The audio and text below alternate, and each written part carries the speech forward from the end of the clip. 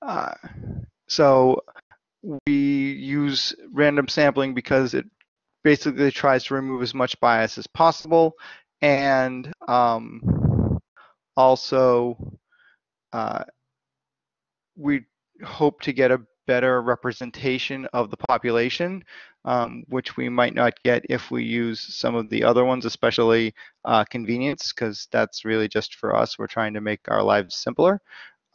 Most things probably get done that way in convenience sample because, you know, if they just mail out a whole bunch of stuff and hope people respond, you know, or you're asking people and you just kind of go there as it occurs. Like you go to the next house, and if they're there, they answer the phone, answer the door,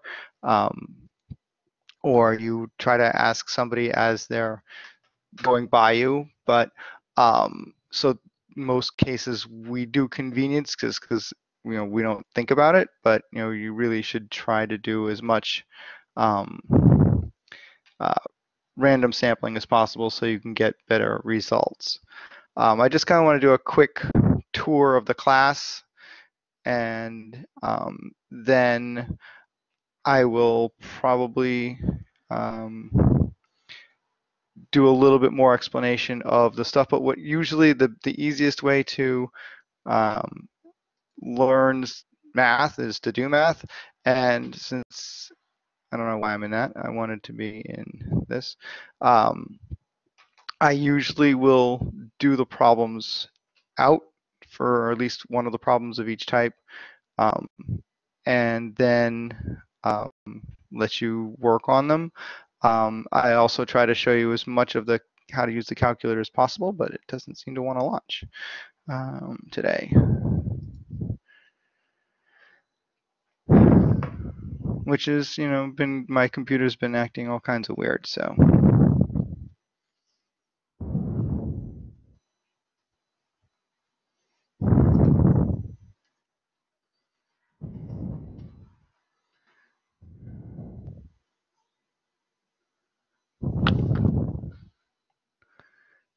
let's see if I can get this going.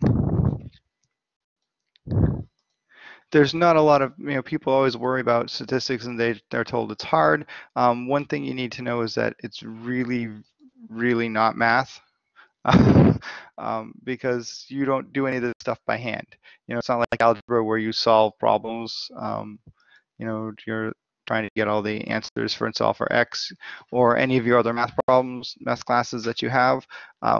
We don't do that.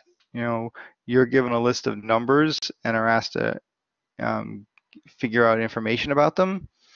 And because it is so much harder and time consuming to do, the calculator does all the work for you. So you just really need to make sure that you get the numbers in right. That's your biggest goal, and then figure out, well, where are the buttons that will help me. Come on. All right, so the syllabus, there's general stuff in here. What the book is, what you're supposed to learn, do you need a calculator? This teachers, every math teacher wants you to have a graphing calculator, but they're expensive. So I prefer to use as much free stuff as I can, or in cheaper stuff. So your phones all have the ability to find an app for the calculator, and it is, I think it's the same on both.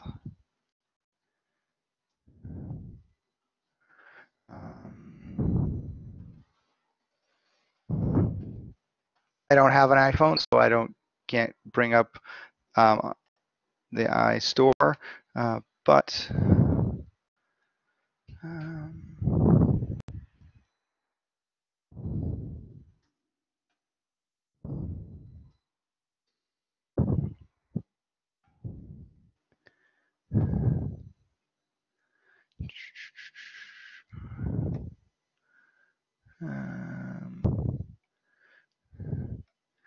this Calc 84 graphing calculator, I believe was the one I came across that has, of course I don't have my phone on me. Let me just go get it and I'll see if I can find it. Hold on.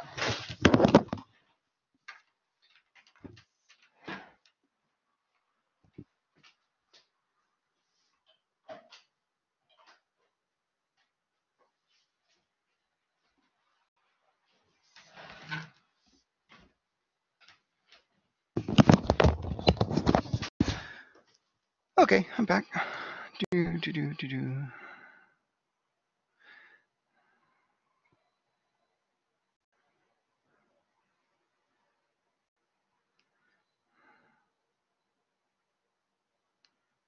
Did I uninstall it?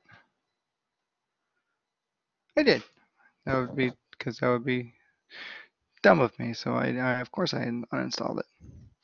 I believe it's the Calc 84. This is also on the iPhone because my son has one, and that is it's like $5 on Apple, and it's free, of course, for Android.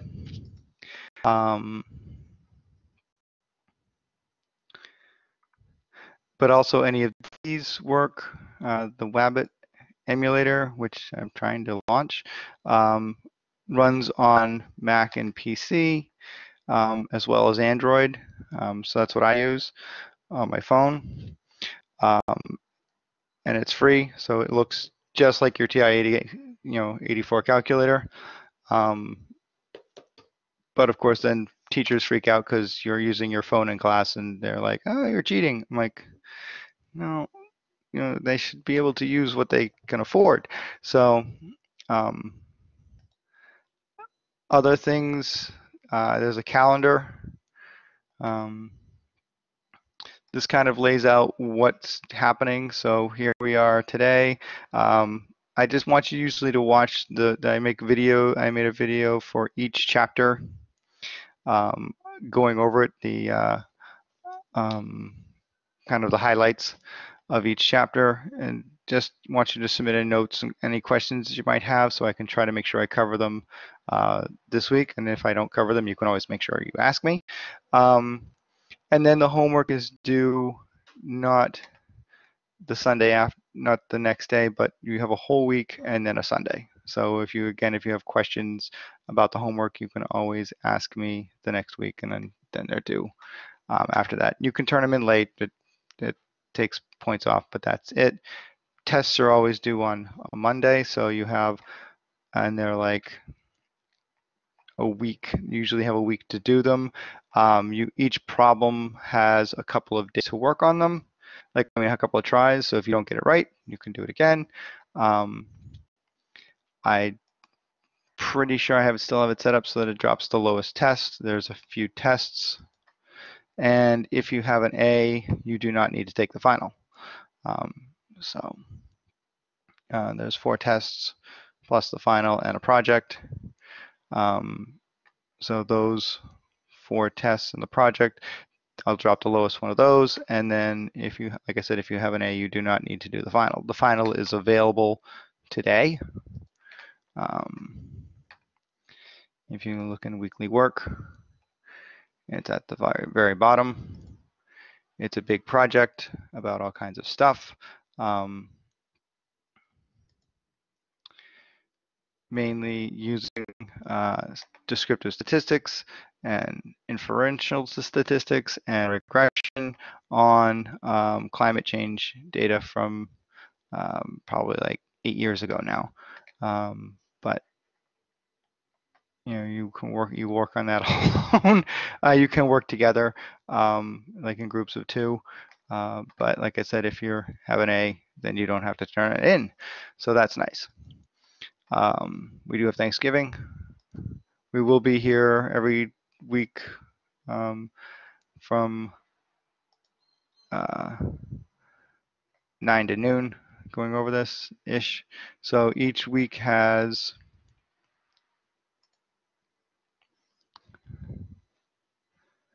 I usually do this what happened thing in class because you guys can all talk about it. And of course things don't want to load.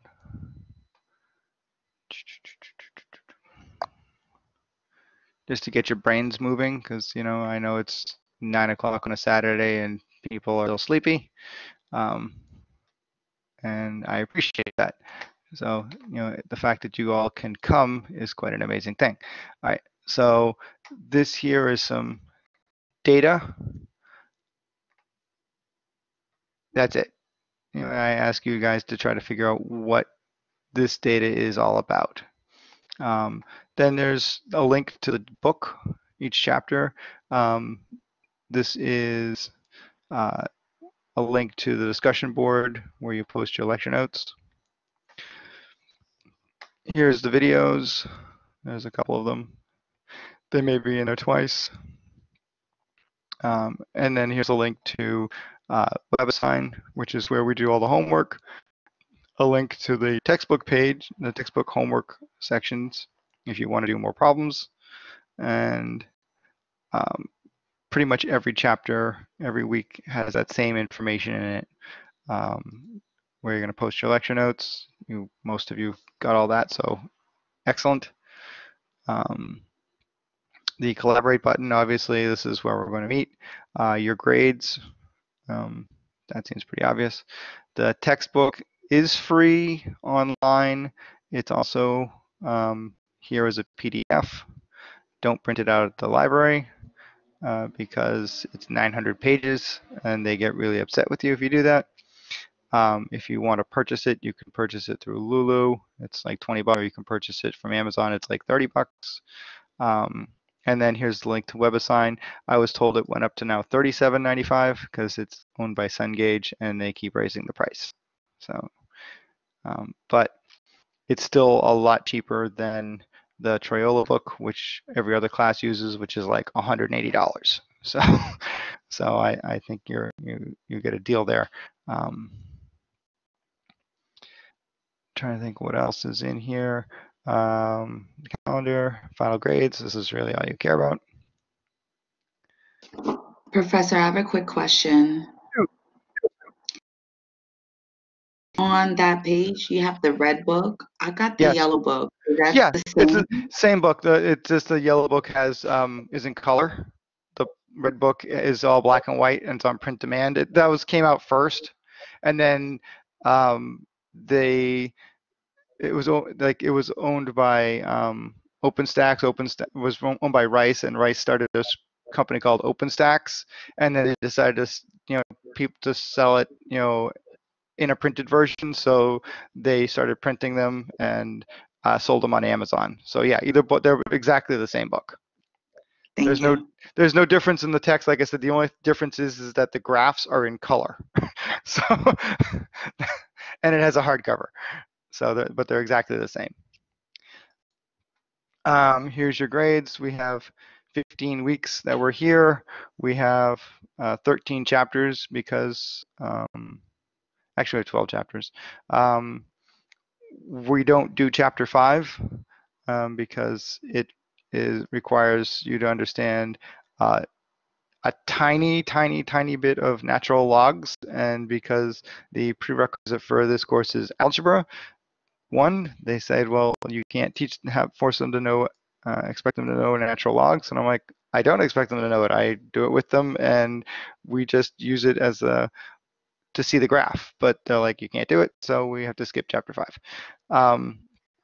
There's homework, there's tests, and then there's a final. And like I said, if you get an A, you do not have to do the final. So I think that's kind of it in here. WebAssign is the other part of the equation. You start out with a 2-week trial, and you have to purchase it somewhere in here. Of course, I can't ever see that because I don't have student view, like I don't have a student login, and it's in the studio itself. But that's where you purchase it from. They have a couple of different options. Don't buy the unlimited one because don't buy Cengage Unlimited, especially for the year, because it's like $120. They have their own WebAssign version, which is cheaper, and it's just for this class. but they try to force you to buy the unlimited because it's more expensive. It's kind of like every other, they hide the cheap one somewhere down in the bottom.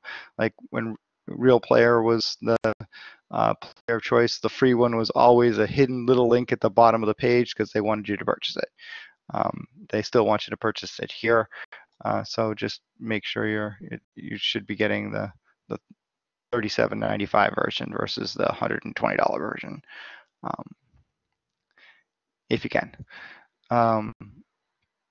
Any questions so far?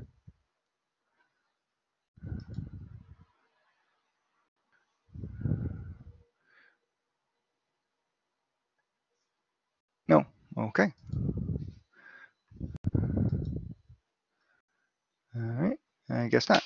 All right. I'll keep flipping back here just to make sure that there's no questions. 1, 2, 3, 4, 6, 7, 8 of you.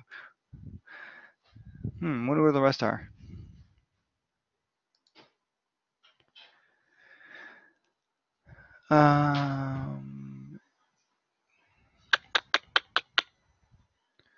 Because I have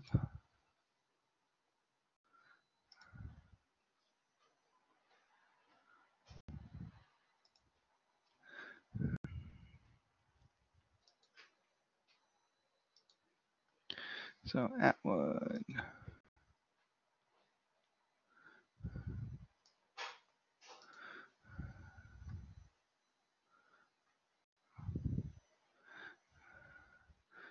Atwood, Carbonaro, Chun,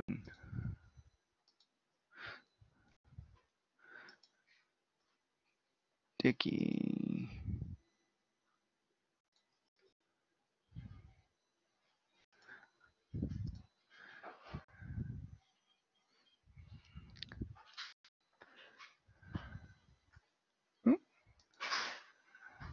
Do we have to do the textbook homework?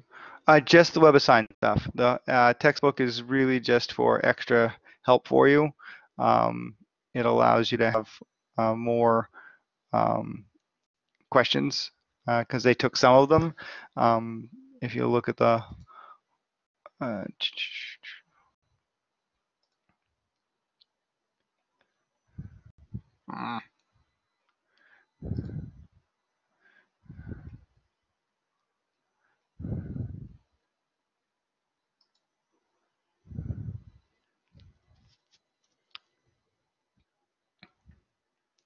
and if you actually have the actual textbook, you'll notice there's even more questions. But so 1, 2, 3, 4, 5. So there's a bunch here. The WebAssign only has 9. They've kind of put some of these together as single questions, but the printed textbook obviously has even more pages of them. So it just allows you to have more questions that you can go, I didn't quite get that. I want to try something else, see if I can figure it out. So it's just extra places for you to do some of the problems. Okay.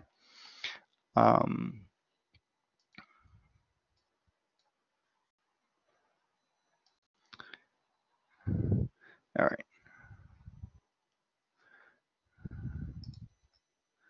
Let's go into this. My calculator is not turning on, but that's okay. I don't actually need it for today. There's not a lot of math in chapter 1 at all. It's basically counting, and I'm pretty sure all of you can count, right? Can anyone not count to 10? Like, you got all these things here, so if you need to go forward, you can write something down, but really that's it. Somebody wanted to know about cumulative statistics, relative statistics. Cumulative relative frequency, and that has to do with adding up to 1, and that has to do with the fact that it's fractions or percentages, and depending on rounding, you should get to 1. You might get 0.999, you might get 1.01, but those both round to 1, so you should get that. as an answer as for the last section, because you're looking at all of it. You're just saying the accumulation of all this should be 100%. So that's why it has to add up to 1. And the book is fairly good about that. It allows you to use fractions, especially if you get sevenths or 24ths or something that doesn't come out nicely. You can put the answer in as a fraction. But if it's a nice simple thing like you're dividing by 25 or 50, you can just put it in as a decimal, and it will take that and it will tell you what thing it wants. If it wants a percent, it'll put the percent sign because it's going to come out neatly. So question 1 here is asking about the different types of things. Really, it's all of the vocabulary. What is a population? What is a parameter? What is a sample? What is a statistic? And what is a variable? And what is a data point? What are data points? So population is the whole thing. So the population can vary. Like you all here could be a population but you're also a sample because you're a smaller part of my class, because there's only like 8 or 9 of you, and there's supposed to be 25. So you would be a sample, but you are the population of everybody who has shown up today for. That was one of my cats. They wander through everything.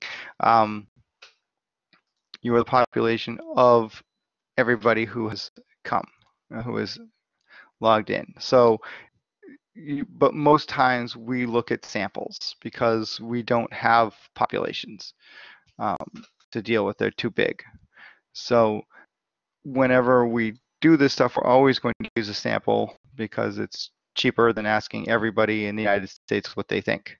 We're going to ask a small portion of the people of the United States what we think. So the population is everybody, whatever it is that they're looking at. So here, a ski resort is interested in the mean age of children of when children take their first ski or snowboard lesson. So the population has to do with children, and it has to do with children who are taking a ski or snowboard lesson. So those are the things that you have to look for. I mean, here it's the population of all children taking lessons on a given day. That would be a sample because it's a part of all of them. This one here says the population is all the people taking snowboarding. No, because they want all children, and this is everybody. So this is if I took my first lesson. The population is all people taking all people taking lessons on a given day. Again, that's a sample of everybody. They aren't interested in people over the age of 12. They only are looking for people who are between the ages of or 12 and under. What is their age? So they don't want adults, or 15 and under, or whatever they decided a child is. So that's why this is that population. This is a population. This is a population. This is a population. But they're not the population that they're looking for. This is a sample of this population. So that's things you have to think about. What is it we're looking at? A sample is just a smaller part of the population. So here, like I said, a sample is a group. We can sample different ways. We could take all the list of all the kids who've taken snowboarding lessons and then stratify them into male and female, whatever group we want to put them in, and then take pieces of that. We could just randomly select things. We might want to make sure that we get all ages, so we take a sample from each age, each year, 1, 2, 3, 4, 5, all the way up to whatever we're looking for. But there's going to be samples of those. It's just a smaller piece of that. A parameter is if we did statistics, if we did find the average or the anything about the entire group. from the population. We talk more about statistics because they make more sense, but a parameter is if we do the mean, median, mode, standard deviations of the population. The statistics are the mean, median, mode, standard deviation of the sample. Does that make sense? That's, I think, the most, maybe one of the more confusing things. Okay. At least one person gets it, so that's good. My job is done. And that's the big difference between this has to do with the average. In this case, they're looking at average, so the average age of the population, and this is the average age of the group. The variable is the thing that you're really working on. It's going to change. It's still a variable in, just as it is in X in algebra. It's the unknown thing. Okay. And then when we get answers to it, that becomes data. So data are the things that fill in the variable. Okay. So because the variable is age, the data has to be an age. It's not how many lessons they took. It's not how many children were there. It's not the time that they spent. It's how old are they. Okay. So data is, all of these are data, but they're not the data that that they're looking for to answer the variable, to figure out the statistic, to then be able to estimate the parameter. Okay, so data is always has to fill in the piece that you're really looking for in this case. So they just want to know what would data be for that. And question 2 is exactly the same. So I'm not going to do it. Question 3 is also the same. They want to know, well, what, they're just looking at one part of it. What is this thing? Is it a population? Is it a variable? Is it data, or is it a statistic? So if they ask the question about that, and question 4 is also the same. So 1 through 4 are all related. What is data? What is a population? What is a variable? What is a statistic? What is a parameter? They want to know, can you figure those pieces out? And you have 10 tries to get a 4-question multiple choice answer. Yes, I realize that seems silly, but I can only do by question how many chances do you get? And since a lot of these have, since many of them have, fill in the blank where you're doing numbers, and then the rest are multiple choice, I can't just say, you have 2 chances on multiple choice. No, you have to have either 1 chance on everything, 2 chances on everything, or how many ever chances on every question. So I give you plenty of chances to type in something, because a lot of times you may type in the wrong number, or you may have done it wrong, and I want you to be able to keep doing it until you get it right. So even if you're not sure if it's between these 2 things, you could choose both and still get the correct answer.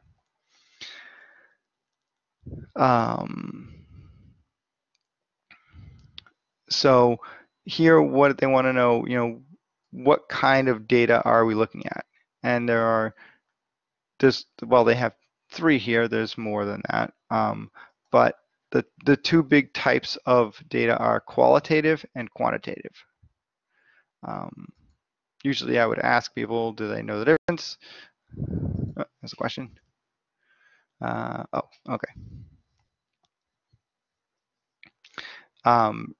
Do people know the difference between qualitative and quantitative?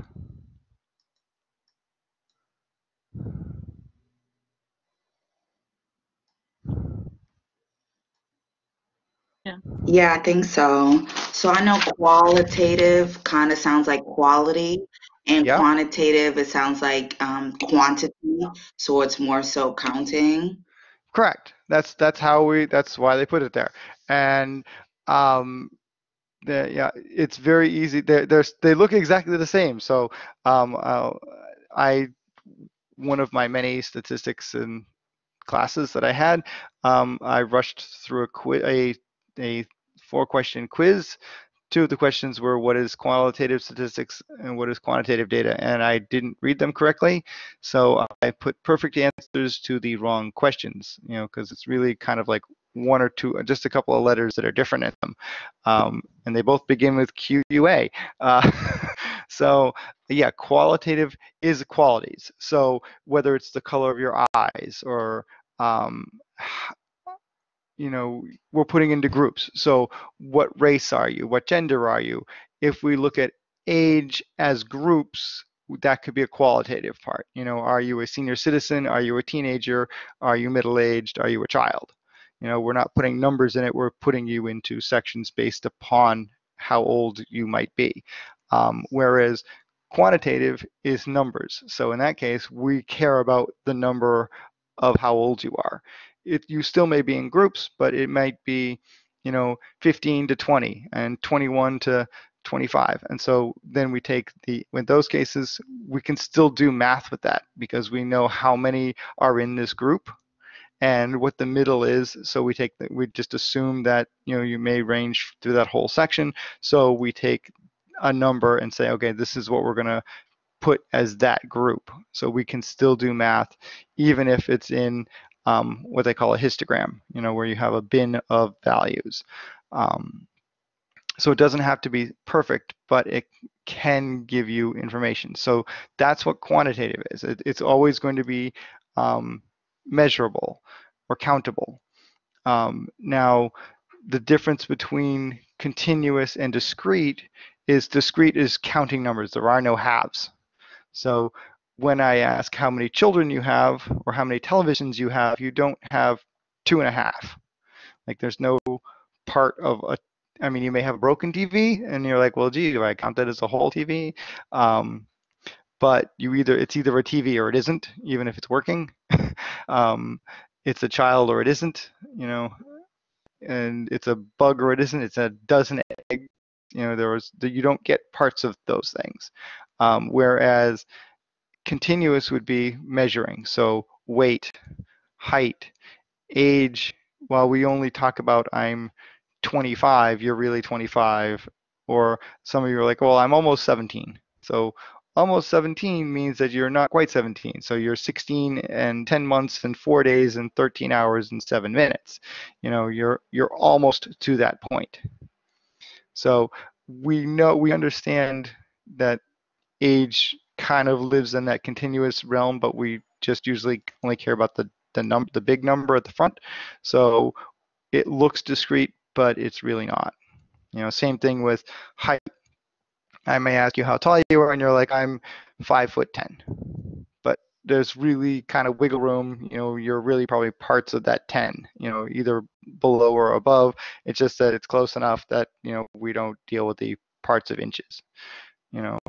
Um, Weight, same thing. We're 142 pounds, but there's ounces that go along with that, and there's parts of ounces that go along with that. So, but we usually only look at the big number. Same thing with how much money do you have, or how much money do you earn. All those things, we usually look at the whole number part, and we don't really care about the stuff at the end, because who really worried about a couple of cents. But it is continuous, but because it has that part. But so those are things that you have to think about, when you are asked about things. Is it a continuous value or is it a discrete value? And so that's what 5, 6 are about. Chapter 7 looks at, chapter 7, problem 7. And notice we haven't done any math yet. There's gone through 6 problems and there's been 0 math. You haven't taken a calculator out. You haven't even looked at your fingers yet. And there was only 1 question with some numbers, or 2 questions, this one here, and this one here. There were some numbers in there, but you didn't do anything with them. That doesn't happen after this chapter, but this chapter is pretty quick. And so I'll skip 7 for a second. Question 8 has to do with the types of sampling. What are they? Is it convenience? That's funny, they have convenience there twice. oops, that was a mistake. Is it simple random? Is it cluster? Is it stratified? Is it systematic? Or is it convenience? And you need to be able to look at those things. Most of them are fairly easy to figure out, um, except for cluster and stratified. I can never keep them straight. Like I said, this is the only time you're going to be asked about them at all. Oh, and chapter 1 isn't even on the test. I don't even bother asking any questions about it because it's kind of a pointless chapter. This stuff here gets talked about again in chapter 2, so I don't have to worry about it. We're not going to. Yeah, I'm going to assume, because after chapter 1, we only talk about simple random samples, so it gets forgotten fairly quickly. So stratified and cluster, you're breaking things up into groups and then either taking parts from each group or you're taking an entire group. And I can never remember which one it is. So here, cluster, she breaks them up into rows and she selects 2 rows. That's why they're clustered. She took the cluster of that row. Whereas stratified, she would have broken them up into rows and then taken a couple people from each row. That would have been a stratified sample of this same problem. Here, a marketing manager, they look at the chains over the next 2 weeks in each store. So they look at each store and they take 100 people, 100 sales from each store. So that's why it's stratified. They're looking at each strata, each group, and saying, I want to find some information about that. If it had been a cluster, they would have taken all of the stuff from a couple of stores. So that's the big difference between the two. Does that make any sense?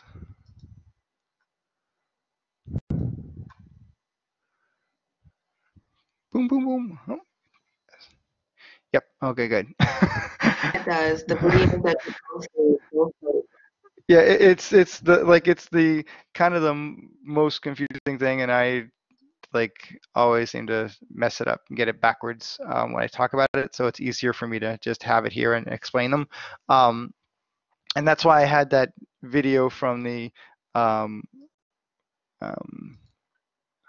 from this guy here, because he kind of shows you how it works, how the clustering and the stratified work, how we take people from each thing. Somebody also asked a question about replacement. So replacement would mean that you can ask the same person over and over again. Once you ask them, they go back into the sample and they might get called again. It really doesn't make a lot of sense for most things, especially if you're asking like people, like they would get really annoyed if you called them 4 times for the same sample, for the same survey. But you can ask them for different surveys. So those are different, but that's a different thing, that you have a whole new sample. If you're the only place I could see, if you already had all the data collected and you're like, well, maybe it's important to put it back in. So let's say you were looking at, I can't even think of a place where putting replacement in would be useful. I gave an example of dice rolls, but each one is its own sample still. So, but you don't take that number out. If you're rolling a dice, you want to be able to have a 6 over and over again. But most cases when you're doing, surveying or data collection, you're most likely just taking that piece out. I do have a couple of samples I do with my high school students where it's long groups of data. I mean, yeah, you could, one's house sales, you could just leave it back in there and pull it back out again to see that price and that information.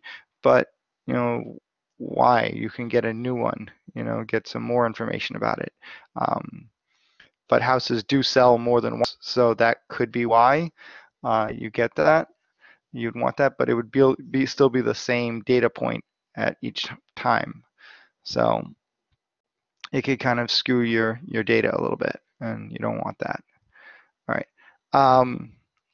So 7 here asks about why things are bad. So we have a airline.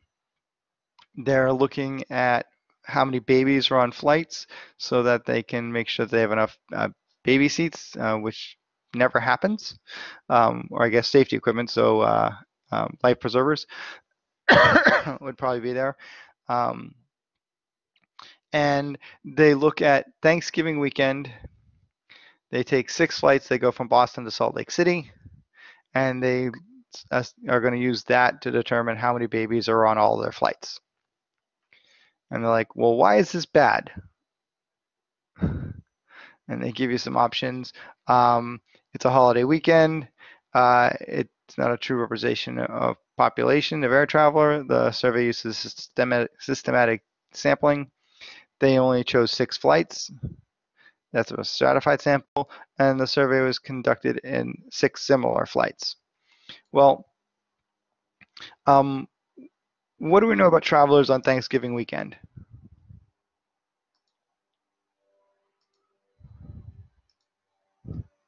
A lot of They're people are probably traveling. families. They're families. Okay. What are most people who are flying planes? Like, what are most passengers? What do you mean? Who are the most common passengers on planes? Are they families?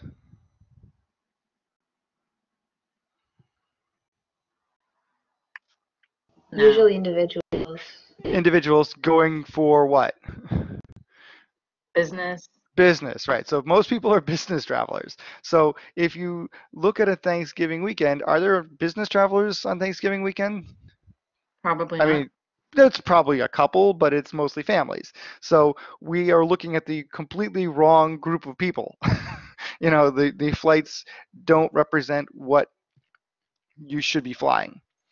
Okay, so that's one problem with that sample, is that it's not representative. You know, most of your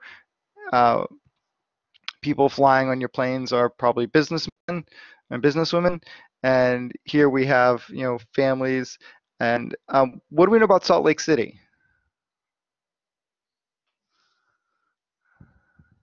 Anybody know where Salt Lake City is? Utah. It's in Utah. What do we know about Utah? Dry and deserty. That's true. What group of people, what religious group of people live in Utah? Mormons. Mormons. What do we know about Mormons? Marry many wives and have a lot of kids. They have big families, yes. So not only are we looking at, you know, family of travelers, we're looking at really large family travelers.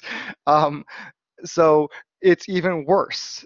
You know, and they're all coming from Boston, which also tend to have large families, right? Like that's one of the things we think about, like Boston, you know. So they're going to Utah, which, you know, has large families. They're coming from Boston, which tended to have large families. So it's really not representative. So it's horribly wrong in that place. And so that's where this comes out as a bad thing. All right. They didn't represent based on the fact that it's a holiday weekend, and it didn't look at all of the days. They're the same 6 flights basically, because it's 6 flights going from the same city. At least if they'd gone to, you know, a couple of different cities, they may have gotten some different results. But no, they took the 6 flights that go from Boston to Salt Lake. So they're exactly the same flight. And because of these two things, it's not representative of normal population travelers. Okay. If they'd looked at Boston to Salt Lake, but they did it for, you know, 2 weeks, you know, they did every Thursday for the last 2 months, at least they would get different results. They'd look and go, oh, well, you know, oh, we have a big spike here at Thanksgiving. okay, so maybe we make sure we have a lot of baby safety equipment on that week, but every other week seems that we don't seem to have any children. So we probably don't need it all the time, but we will need some during high holiday seasons. So maybe Christmas, Thanksgiving, any other big family vacation holidays that might occur, we probably should have that stuff available, but we probably don't need it the rest of the time. So they want to make sure that they're looking at good data. You're collecting good data. And so this is a really good example of really bad data collection. And then part B says, well, how can we fix it? So what are things that they could do to have fixed this?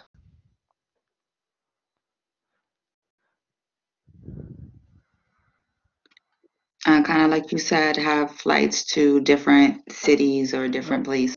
Yeah, I mean, there's so many things that they could do. Take different, even if it's the same time, but they do different places. They do different, flights. I think one of the questions asks, how many kids do you have? Right, they did a regular week, different time. So there's all kinds of things that they could do, and then they just ask you to find 3 of them. They give you 5 choices, and you have to pick 3 of them. Okay. So that's one thing to notice, is that this is a checkbox. So there could be more than one answer. This is a radio dial. Like if I change my answer, only one answer is selected. Here I can have more than one thing, and it won't tell you it's correct unless you have all 3 of them. But if I did all 5 of them, it would tell me it's wrong. So make sure that, so you can have more than one. It doesn't tell you how many, it just says select all of them that apply. Okay, so that's why you want to make sure you can look to see, did I get this right or wrong? Okay. And then the last question only has a little bit of math. All right. This is about frequency, relative frequency, and cumulative relative frequency. So frequencies are just how many things happened of that stuff. So we had 50 students, and they asked how many courses they took. All right. So frequency would just be, I got so many people that said 15, so many people said 1, so many people said 2, so many people said 3. And whatever results I had, they could have, go all the way down to part-time. I guess you can't have more than 3. Because then at 4 and 5, you become a full-time student. So that's just how many people answered the question in what group the frequency is. All right. Usually when we're doing it, where's no, I wanted to do, where's the share? Oh, share. Whiteboard. So pencil. 1, 2, 3, 4, 5. Okay. Okay. So there's only a few of us here. I'm going to ask each of you. All right. Lucy, how many TVs do you have in your house?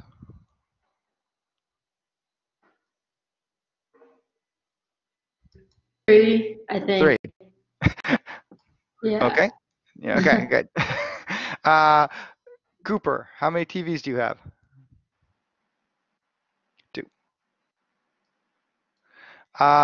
Angelica, how many TVs do you have? 4. 4. Beatrice, how many TVs do you have in your house? 2. 2. Brown, how many TVs do you have in your house? I have 1. 1. Okay. Felicia, how many TVs do you have in your house? 2. Waverly, I think that's the cool name, I got to tell you. How many names do you have in your? How many names? How many TVs do you have in your house? 4, and thank you. Okay. And last but not least, Vanessa, how many TVs do you have in your house? 2. 2. Okay. So if we were, so that's how we do a frequency chart. We just kind of do hash marks and go, okay, how many did I get? So I have 1 here, I have 4, I have 1, and I have 2. And so out of the 8, I can now do relative frequencies. So frequencies aren't useful because I can't really compare them from one group to the next, because I don't necessarily know that I'm going to have only 8 respondents. So relative frequencies allow me to find percentages or fractions. So this is relative frequency, it's 1 out of 8. This is 4 out of 8. We don't even have to reduce them. 1 out of 8. And 2 out of 8. So I can leave them as fractions, or I can turn them into decimals. Or percentages, 12.5%.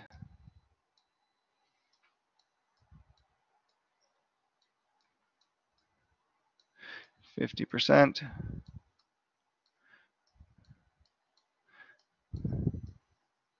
12.5%.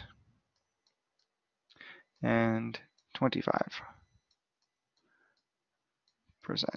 Now, what might have happened is I might have rounded these to 13%. So let's say instead of, I didn't want to do that.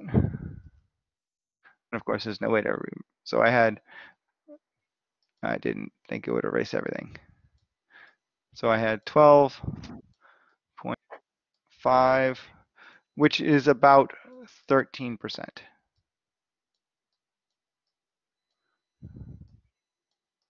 Should we always be rounding? It all depends. Like this wouldn't make any sense because it comes out nicely.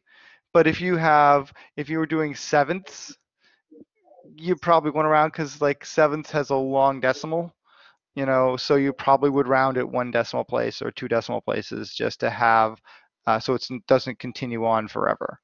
So we had 1, we had 2, we had 3, we had 4. This was 4 out of 8. So this comes out, like this one comes out nicely, so you don't really have to round because it's 12.5%. But if, like I said, this had been 1/7, then it would be 14.756. It goes to 6 decimal places and then repeats. So it's not as clean and nice. So we don't really like that. We would have rounded this, but if I round this to 13 and this is 50 and this was 13 and this was 25, the cumulative relative frequencies are 13. You're just adding up everything that or below. 63,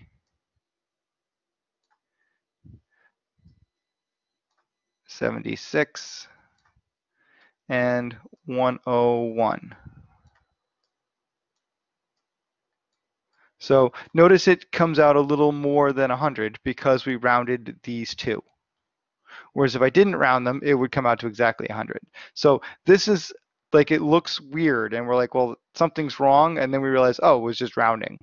Okay, we rounded this here. We probably shouldn't have, but it's okay. So when I say it might not exactly come out to 1, this is where that happens. When you round and both things get rounded up, then you round up. If you both things round down, excuse me, like if you're dividing by thirds, everything gets rounded down, then you end up with 0.99, and so, or 99%. And so you realize, oh, well, okay, that's also a rounding error, and that's understandable. Both of them are understandable. But if you get like 132% here, something went really wrong. So you can have little errors, like be off a little bit just because of rounding. Even though the rounding is correct, makes it look wrong when you get to how many total things happened. And that's understandable, but you just put at the end rounding error, you know, and everybody understands that, you know. Or if you had, but if you don't do that, then people are like, well, why'd you get 101? And because they only see these things here, they're like, well, that doesn't make any sense. But if they'd seen the original numbers, they could see where that came from. So those are things to look at. You know, you might want to have explanations when things don't come out the way that you think that they should. Okay, why did this happen? Because we just rounded to the ones place. You know, if I had gone to tenths, then this would have been fine. And so those are things you want to make sure that you look at. And so here, that's all they're doing. They're finding the frequency is the counts. The relative frequency is just, you know, in this case, they want a decimal, but you could have it as a fraction. They would just want the part, because relative frequencies we can compare. So I can look at this, and now I can look at another class, you know, that had, you know, 7 and 2 and 5 and 1, and I can compare their percentages and go, oh, well, this class has the same percent of, you know, same percent of students have 2 TVs in both classes. So that's probably, you know, the most popular number, you know, whereas the count may be higher in other places. All right, and that's all we're trying to do with relative frequency, is allow us to be able to count them so we can compare them to another group. All right, and it just works out that way. It just makes life easier, you know, to be able to look at the right things. Because we want to look at year to year, or we want to look at you know, growth, or we want to look at all these things, but you know, we see giant numbers and then we realize the percentages are much smaller. So those are things. So sometimes you want to look at the counts, sometimes you want to look at the percentages, because let's say you've had growth. It's funny, they sent out a the percent of people taking online classes, you know, and versus face-to-face classes, and the growth in those things. Well, they forced all the classes to be online. So we went from, you know, 15 to, you know, 17% of classes, you know, students taking online classes, to 96% of the students taking online classes. And they're like, wow, look at this growth. And then, but they didn't factor in the fact that nobody's coming to, that we said, they told us every class is going to be online except for labs. You know, so, but they're like touting this giant growth, and then they're like, well, it makes no sense to be touting that because you forced that as a thing. It wasn't like, you know, students had a choice to take an online class or not. They were going to, if they're going to take a class, it was going to be online. So it's kind of sick when they do stuff like that.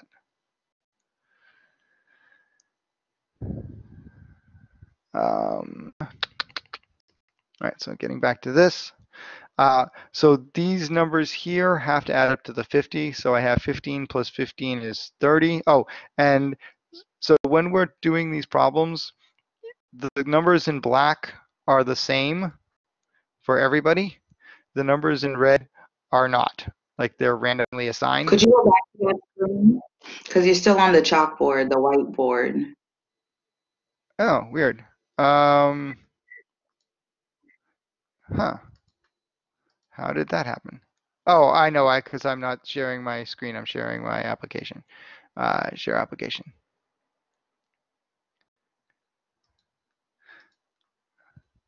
I forgot I had to tell you that, to tell the thing I was doing that. Okay, so if you in WebAssign, if you see the black numbers, everybody has those the same.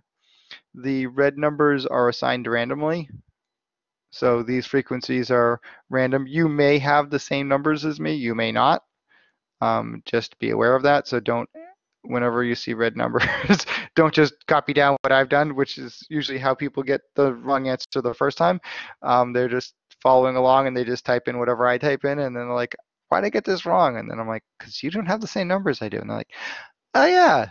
And then they go on and get them right. So So because this has to add up to 50, I have 15 and 15 is 30, and that's where they get this 20 from, because that's how many are left out of the 50. And then the relative frequency is just 15 divided by 50. 15 divided by 50. I don't have to put it in decimal form. 20 divided by 50.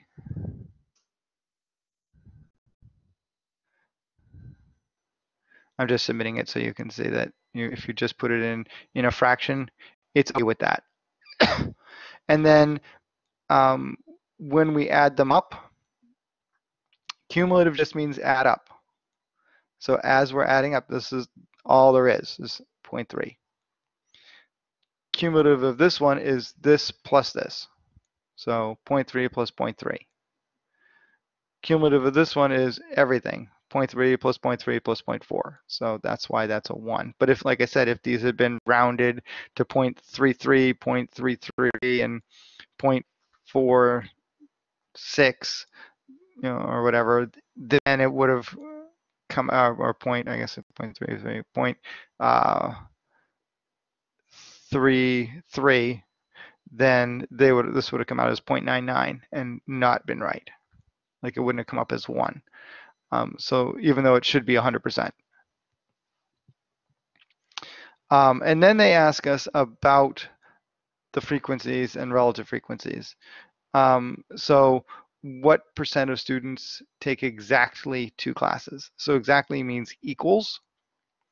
And so that's why this one is relative frequency value. Whereas 1 or 2, they also like to put in stuff like less than 3 or 2 or less. At least 2, at most 2. They'll reword this a whole bunch of ways. You just need to know what at least means, what at most means.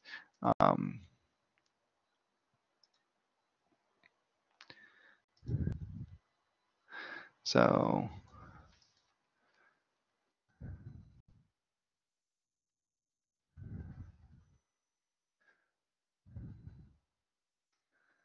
at least is greater than or equal to.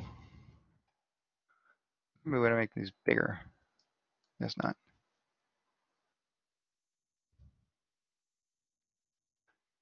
At most is less than or equal to.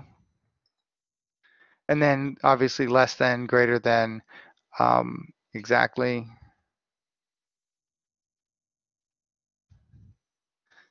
Equal to. So those are things you have to look at.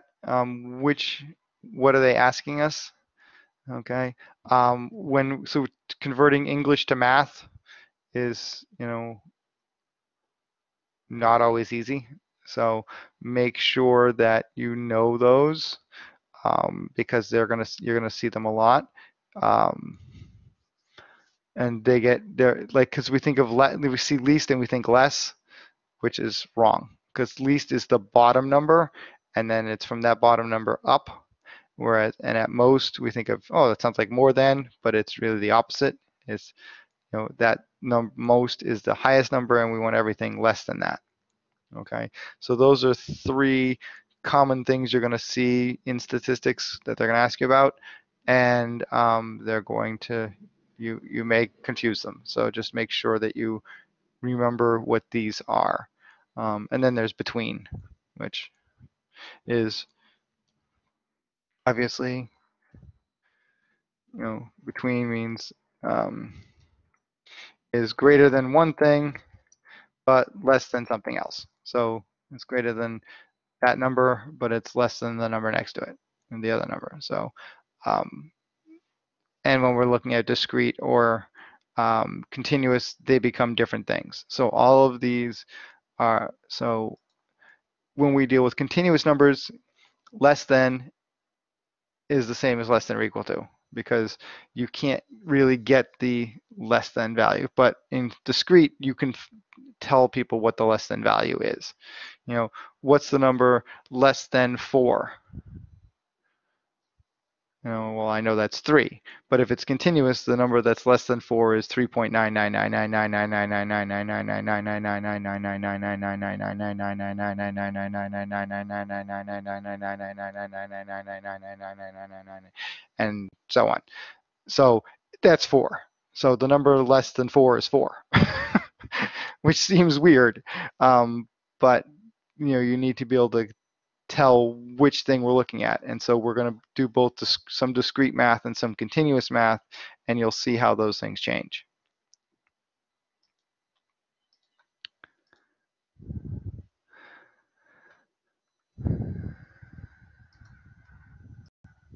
So here they just want to know, well, what are the 1 or 2? And so we're just adding those. But they could have asked 2 or 3, which means we just add these, or 1 and 4, 1 and 3, we could add those. So you can add up any relative frequencies you wish. Just some of them make far more sense than others. They could have asked less than 2, at least 2, more than 2, at most 2, exactly 2, and those would all change depending upon which things we're looking at. Okay? So that's all of the homework.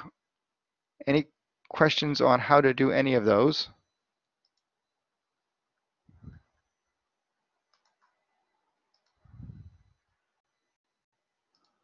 Nope, I didn't think so. That's one thing. That's why I try to flip the class, because I would do this, normally, and then I would get time to go around and work with people if they need it. Good. And this is recorded, so I'm going to put this up on YouTube. So that way, if there's anything you're like, oh, I don't remember how to do that, you can go back and watch it. So there will be a link to this video in chapter 1. I've already done, like last semester, we started, I think we were on chapter like 8 or 9. So those may already be in there, but I'll put the new ones in just because there's always new stuff. But that way, because like I said, you'll have all week to do this plus a day. So that way, if you're like, oh, gee, I don't get something, you can have time to look at it, send me an email, ask me questions, and I will try to answer them. It may take a few times if things aren't clear, or a lot of times I'm answering from my phone, so I can't just take a picture of it.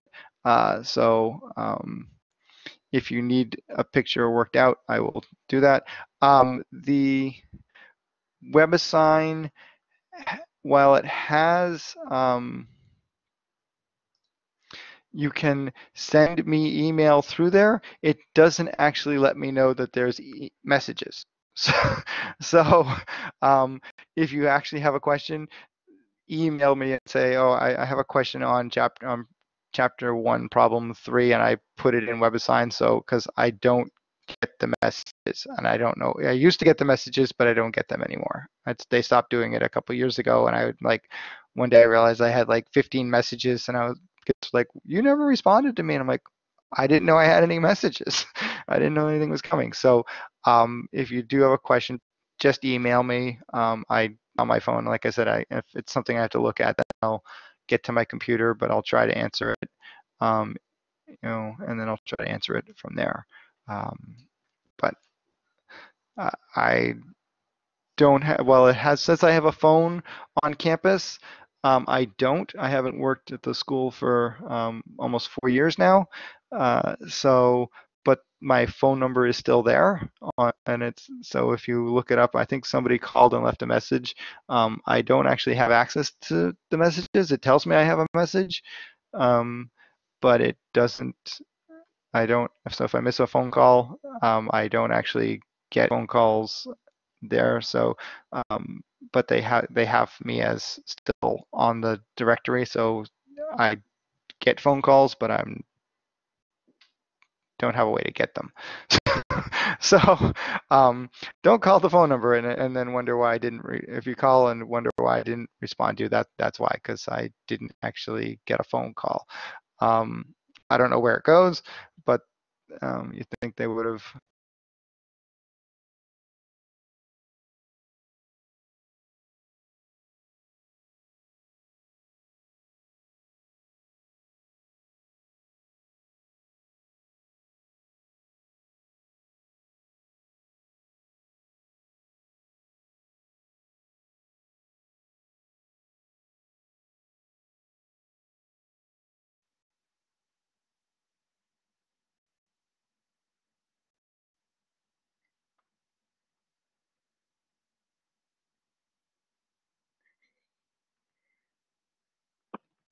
I think his battery died.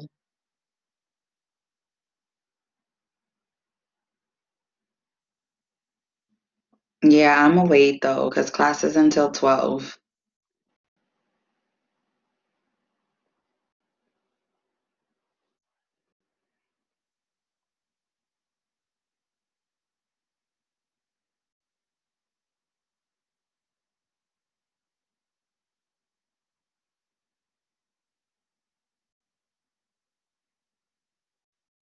Is that right? Wait, is this class 3 hours?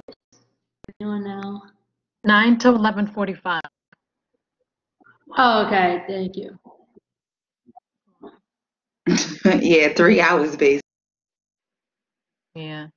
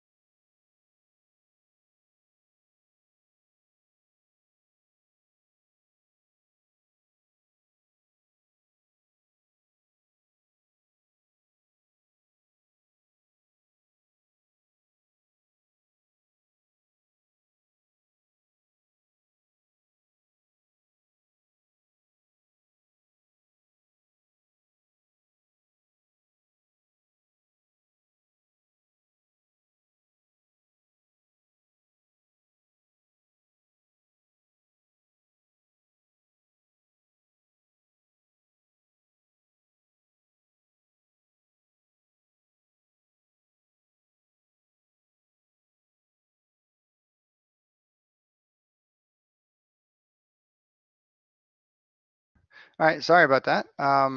I apparently closed my browser in the middle of my talking. Uh, but I'm glad you all are still here. All right. So let me go back just to this class.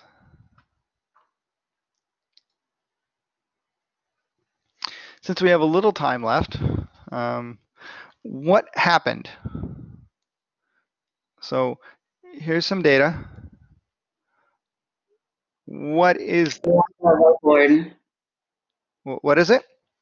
You're on the whiteboard. Oh, I'm on the whiteboard, which is weird. Thank you. All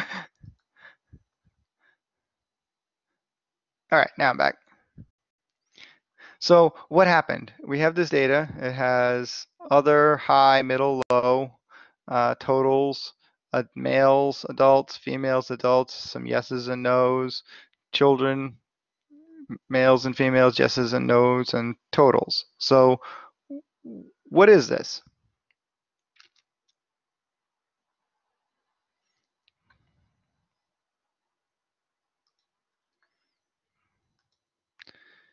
It's a survival chart. It is a survival chart. Yes, some people survived, so people died, so that's good.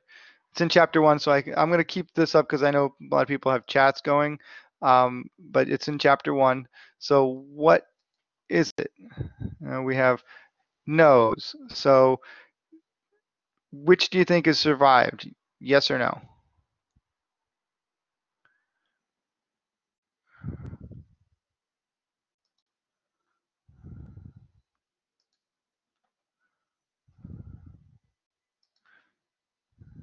Anyone? There's no wrong answers. Well, there is, but it's okay. Yes, yes, correct. So yeses are the people who survived. So we can see lots of people didn't survive in total. All right. Lots of these others didn't survive. Lots of these lowers didn't survive. Okay, actually we can see lots of men didn't survive in general, but lots of women did survive. So does that, and when we look at kids, it's kind of 50-50. But notice there are no other kids, and there's very few, high and middle kids. So, but lots of low kids. So why might that have been?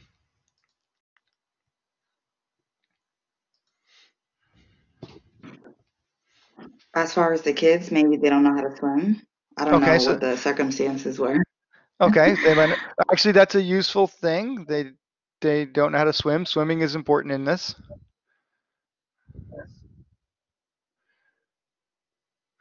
But why would there then be no others for kids?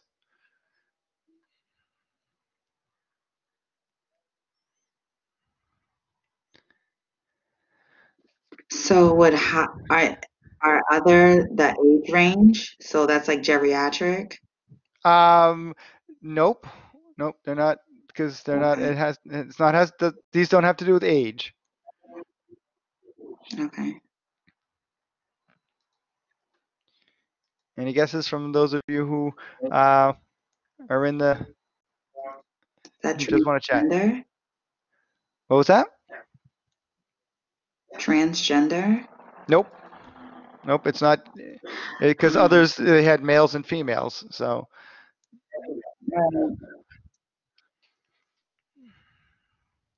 so why did males not survive and but females did? What's something that males might not have survived, but in large quantities, but females tended to survive in? Especially notice here in the high group, almost all of the high women survived. Almost all of the middle women survived. And same with children. Anybody who was in the high or middle survived, but when they were in the low group, they didn't. Males were trying to help out the women. Yes, they were. Where were they helping out the women? And children.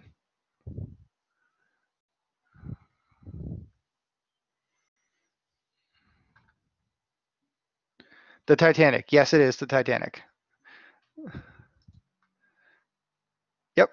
This is the Titanic. This is the survival rates of the Titanic, which is actually pretty good. You got this on like the first guess as to what it might be. People start figuring out that it's deaths and then start thinking diseases, plane crashes, and then they finally get to boating accidents. And then once that happens, and they realize it's the Titanic. But yeah, so other, notice women in the other group pretty much survived. That's because those were maids to the high class. So if you were in the higher decks, you got off. Well, you say you survived. Whereas if you were a male, most likely you were working in the furnace rooms, the ovens, the kitchens, the servants. You were dealing with lower.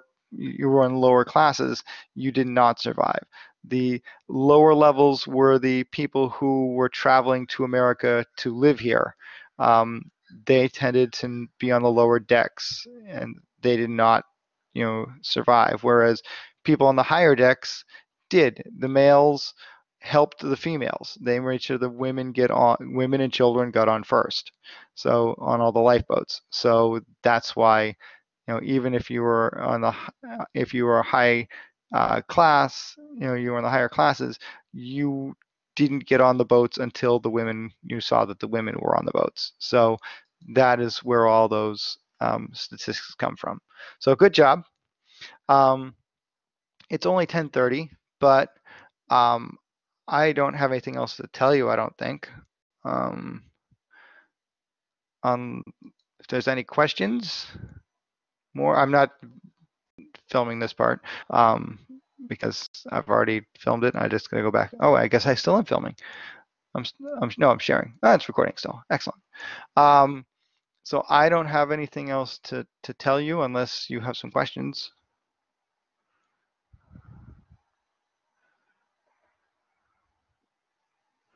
How did this go for you guys as a whole for the first day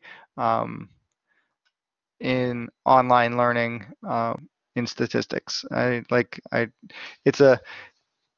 is only the second semester I've taught in this format. Good. Okay. Good so far. Excellent. You're all doing well. Like I said, if you have questions, send me an email. I will get back to you. And I hope to learn more about all of you at some point as we go through the semester, and maybe hear some voices. So I guess that's everything. I will see you next week, 9 a.m. We have to find out where the rest of the class is. Like, did they forget that they were coming here? I don't know. I'm going to send them an email because, like, I have to do DNs by Friday, which means that if you didn't show up to class, I could drop them. But like, they did at least some work, so I'm going to continue on and assume that they're going to be coming in. They just didn't realize they were supposed to come in today, so I'll send out an email reminding them. And you'll be on it too, but I know you will all be here next week because you were here this week. So, but I'll just send out that reminder that we have to show up to class. So, oh, there's another chat room. Okay. We tried to help them out. Let's see, and collaborate.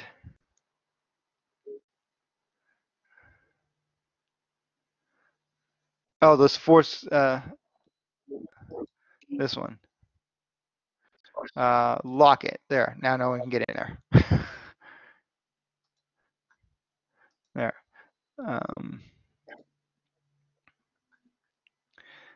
Try to help them out, but I guess I didn't get through. Okay. So I will send out a picture that they can't get in there now. It's only in weekly class meetings. I mean, I thought that was labeled fairly well, so people would figure that out. That's where we should go. Apparently I was wrong. But I will send out an email. You guys can ignore it because you know where you're supposed to be. And I will see you next week. All right? Thank you, Professor. See you next Saturday. See you next Saturday. You guys all have a good week. Enjoy the beautiful day outside. I think we're going apple picking. Thank you. Thank you. All right.